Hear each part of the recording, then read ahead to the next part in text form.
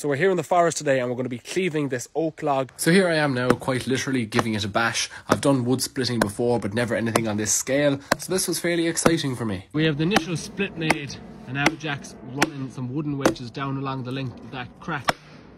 Here we are now driving in some wedges the whole way along the length of the log. Regular viewers might have seen me use a froe before, but Jack's one is a little bit longer than mine. So this is how timber was derived from logs before we had any sawmills or anything like that.